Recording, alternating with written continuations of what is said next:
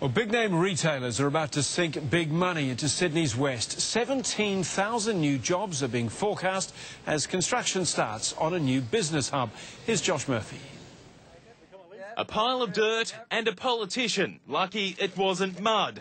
For global franchise IKEA, at least, it's gold.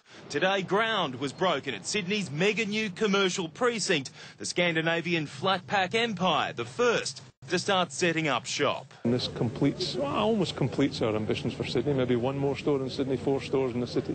It's just the start of a mammoth new retail and commercial hub. Bunnings, Masters and the US giant Costco will all be building up in the same neighbourhood in months. The sales pitch: expect a mini jobs boom. Already we've got 900 committed jobs in the early retailers through here, and yeah, we're targeting 17,000 across the rest of the park. It's little wonder the big retailers have signed up to the business park. It's just 2 minutes drive over that way, and right here, hundreds of new houses are planned. Eventually, there'll be thousands. Estates are already underway too, even the road upgrades. The Premier's mantra is jobs close to home. Employment land is set aside to create local jobs, to stop people having to engage in the massive commutes. IKEA's due for completion by June next year, with the other big names not far behind.